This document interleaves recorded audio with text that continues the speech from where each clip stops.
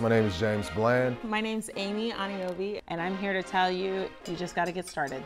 I know when I was starting out, I had so many questions and I had no clue where to start. For me, the best way to do that was to get my feet wet and just to dive right in. If you want to be a filmmaker, go make a film and then come talk to me. You have a voice, just keep writing in your voice. It happens when it's supposed to happen. There's healing power in sharing your testimony. Even if you're like, I don't have $5 to cram together to buy a book, I just want to learn something. Literally, how do you write a screenplay? Just write.